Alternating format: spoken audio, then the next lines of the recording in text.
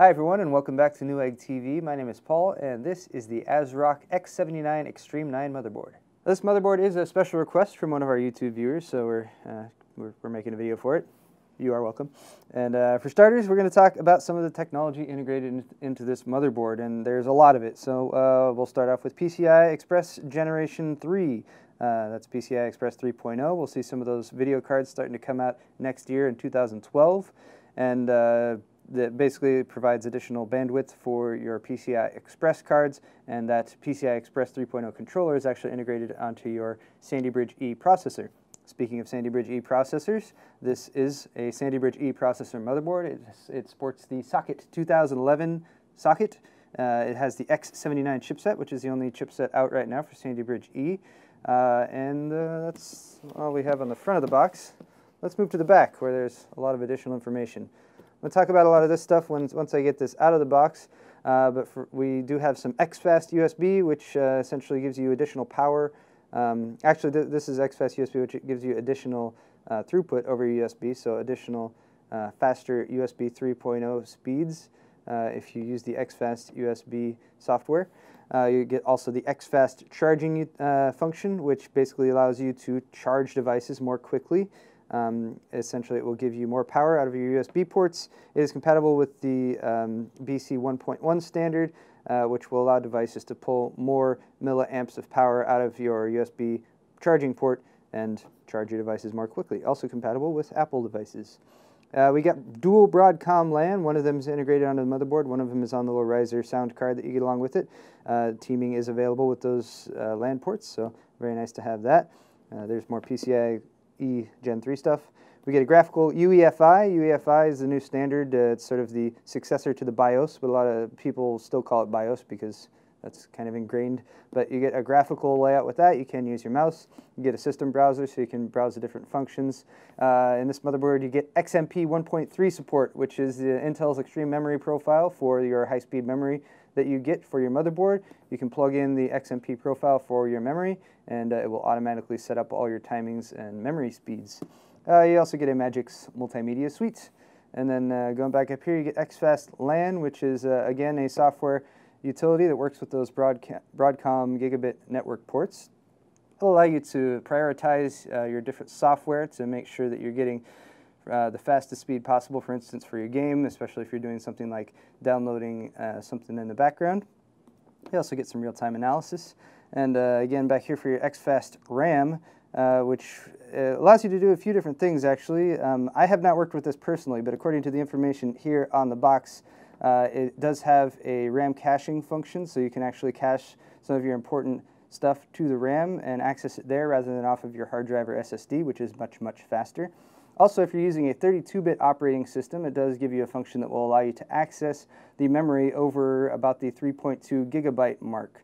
And personally, if you are using this motherboard, I recommend going with a 64-bit operating system install, but if that's all you've got, then it does allow you to do that. Also enhances your internet surfing and extends the SSD or hard drive lifespan by caching that stuff to the RAM rather than your hard drive. A little bit more information here before we get into the motherboard itself. Here on the box, we got digital power delivery, which gives you more stable power delivery, especially for overclocking. You got high-quality gold capacitors for stability and lifespan. You got the Hyper Duo Plus technology. Now, if you're not familiar with X79, the X79 chipset, but if you are familiar with the recent Intel Z68 chipset, that had Intel Smart Response technology, which allowed you to cache important data to an SSD, pair that up with a hard drive, and increase your hard drive performance. X79 does not have that function built in, but ASRock has provided their own utility for performing that same function to give you additional speed from your hard drive by pairing it with an SSD.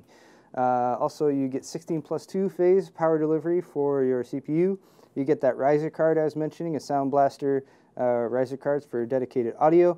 And this does have a chipset fan, but it is an X-fan, a smart cooling design. So for those of you who are not big fans of chipset fans, they can at times be loud, at least in motherboards in the past, but this is a smart cooling fan, so it will only actually spin up when it's necessary, when the chipset gets hot enough. That's about enough for the box. Let's take a look at the accessories next. So here's the motherboard, very well protected in its box, but we're going to start off with our accessories. And for starters, on this side we have an Sli Bridge. This motherboard is capable of SLI or Crossfire X configurations. They've provided you with a special Sli Bridge here due to the spacing of the Pci slots on the motherboard, but that's if you're going to go with a 3-card solution. We have triple slot spacing for the first couple PCI Express slots and a double slot for the lower one. So that's a rigid PCI Express SLI Bridge.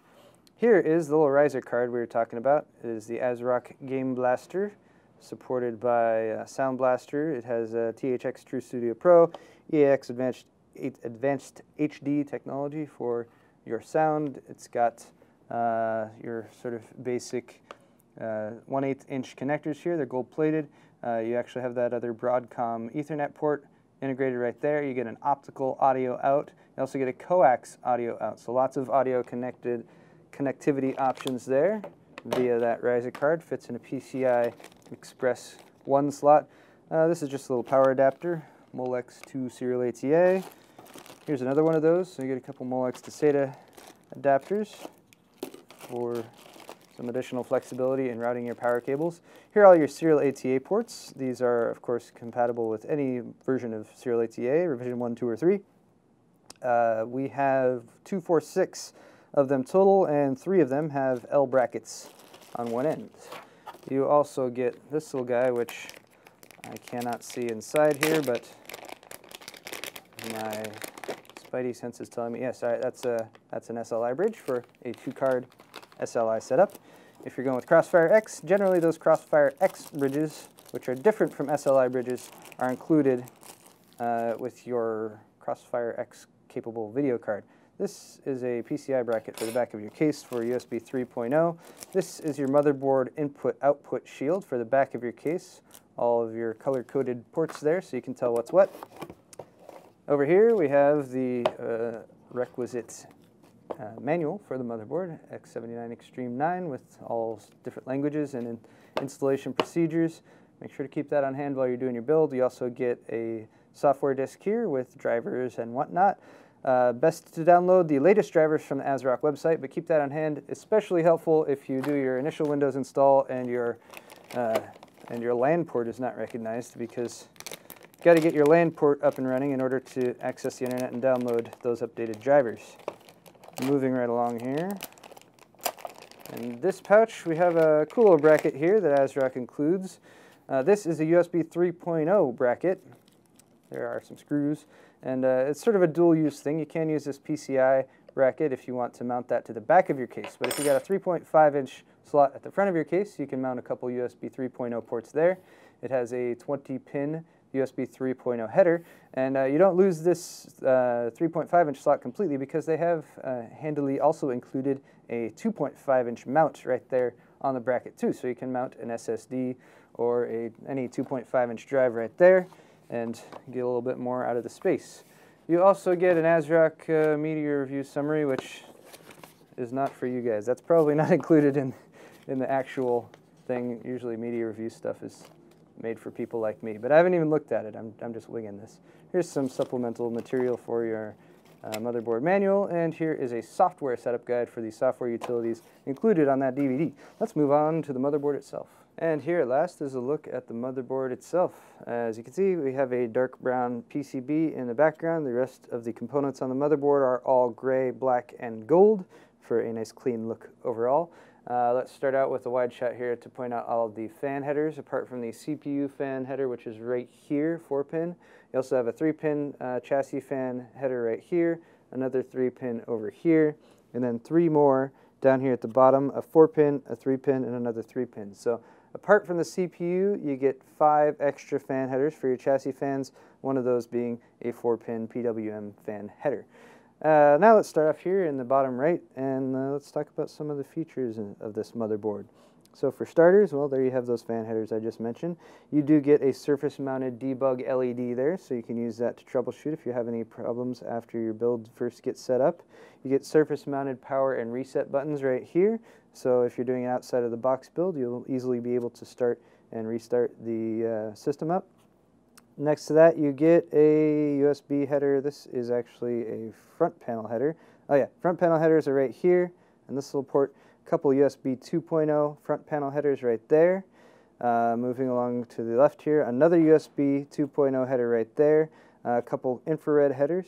You also get a clear CMOS jumper right there. There's also a clear CMOS button on the back of the motherboard, and then you get a COM header and finally a FireWire header. And those are all your front panels.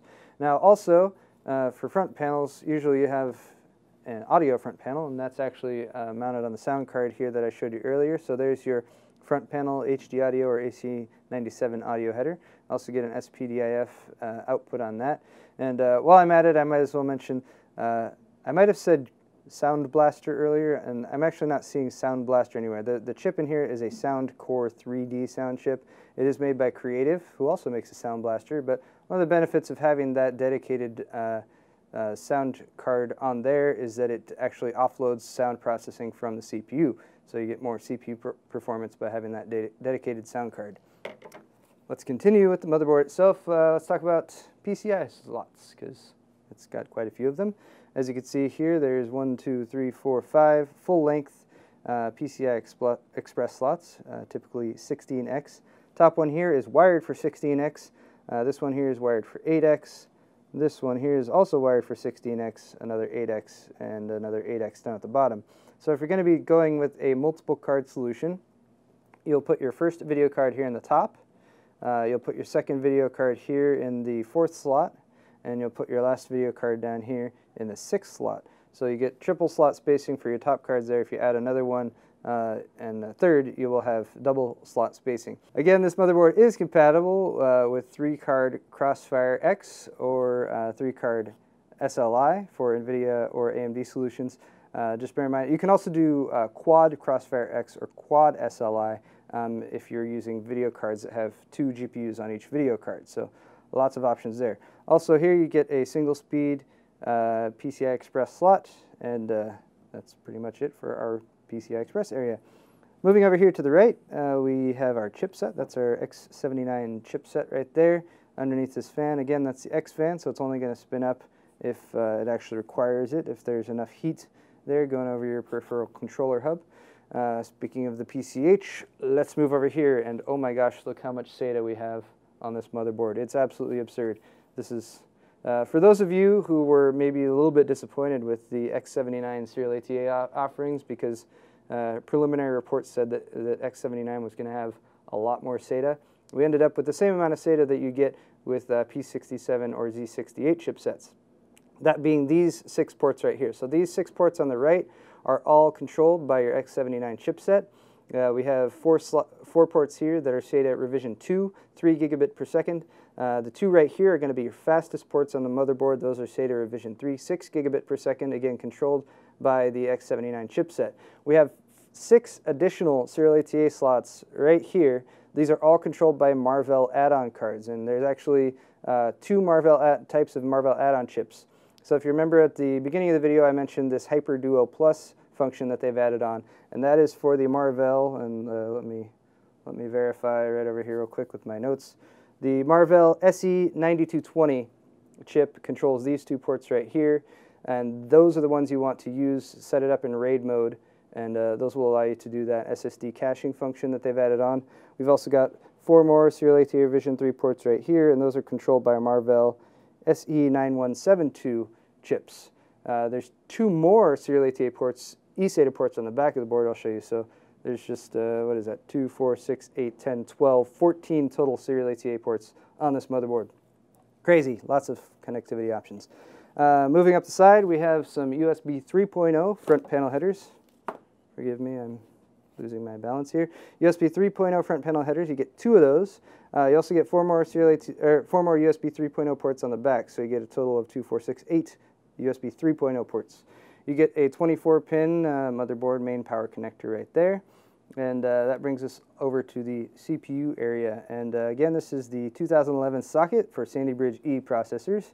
Make sure you get a compatible one. There's a socket right there. It's got this universal bracket, so no need to mount a back plate for the vast majority of socket 2011 aftermarket CPU heatsink fans.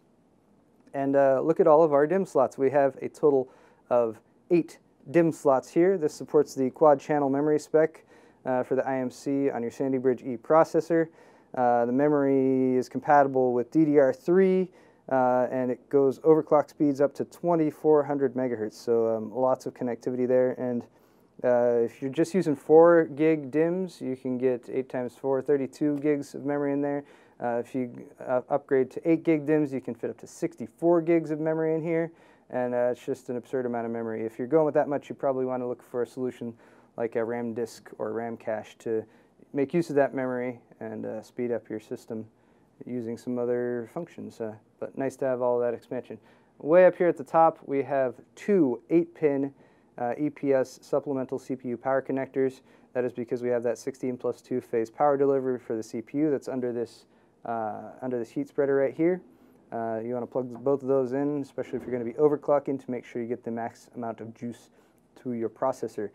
Speaking of the heat spreader here, this one is right above your 16-phase power delivery. It's got a heat pipe design. It goes over here to the left and right there near your rear panel exit, so plenty of cooling there for your VRMs.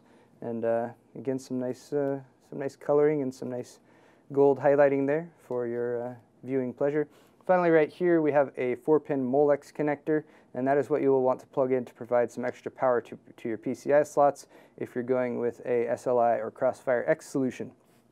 And finally, let's move on to the inputs and outputs on the back of the motherboard. You'll notice there's fewer here than you usually see, and that's because you got that riser card for your sound, which means there's no actual sound ports on the back here. But you have a PS2 connector there for a mouse or a keyboard. You have 2, 4, 6 USB 2.0 ports, so you got plenty of USB 2.0 on the back.